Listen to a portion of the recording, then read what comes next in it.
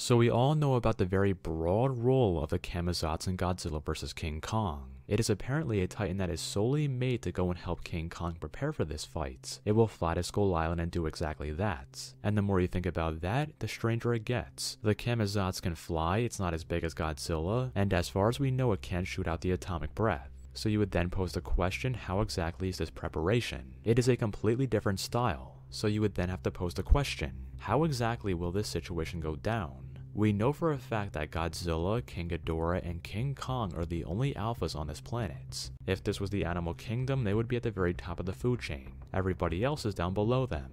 And whether you believe that Mothra or Rodan would kill King Kong or not, that is not the way that it will be showcased. And lately we have been talking a lot about teams. In King of the Monsters, the final battle was Godzilla and Mothra versus Rodan and King Ghidorah.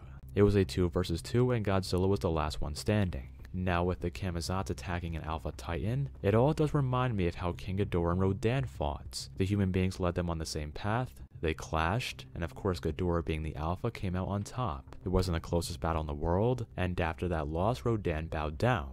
He essentially acknowledged the fact that Ghidorah was superior, and I am starting to think that something like that may happen with the Camazotz and King Kong. Otherwise, the role of this new titan may be pointless. Just to come in, prepare King Kong, and then die, it just seems like a waste of potential. To really showcase how intelligent King Kong is, I think they will have these two fight. Kong comes out on top obviously, but there is no death. Again, it would be similar to Rodan and Ghidorah. Nobody dies, but there is clearly a superior titan. And after Kong comes out on top, he could get the Camazotz on his side. Even if that sidekick role only lasts one scene, it still gives us new information as to how these titans look at King Kong. And I think the idea of King Kong having allies is important for him to win. I can even see their first opening battle starting like that. The Camazotz and King Kong are side by side, Godzilla's across the way, and Kong orders it to go and attack Godzilla. The King of the Monsters takes him out quite easily, but there is still a little bit of damage done to him. That damage would add up over time, and if this does turn into a 2 versus 1, Godzilla momentarily could be in trouble. Otherwise, like I did say before, it would be difficult to see what role this titan would be playing.